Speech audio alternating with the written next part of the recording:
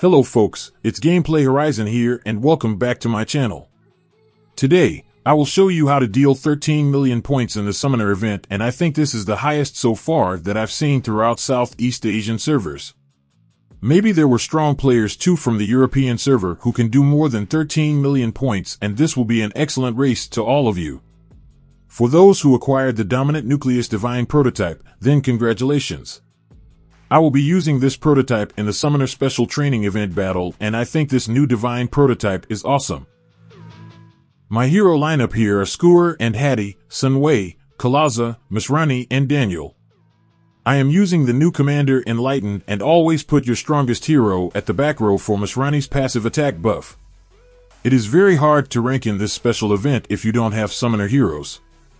If you are a player who is below level 200, the best hero alternatives if you don't have the hero Daniel is the hero Serena. You can use a dual healer in order for your heroes to survive the battle until the time reaches 0. The next best alternative heroes are Leo, Ravenna, or Kane, in which they can cast ultimate skill faster than other heroes. If you don't have Dominant Nucleus, then use Flowing Rune and Ravenna or any AoE heroes. I repeat this, do not use the hero Khalaza if you don't have the Dominant Nucleus Divine prototype.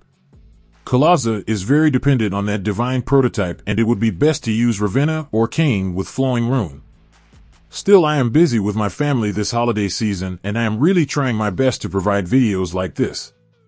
Don't forget to subscribe, because most of my videos cannot be seen on the front page of YouTube. Thank you. Happy holidays.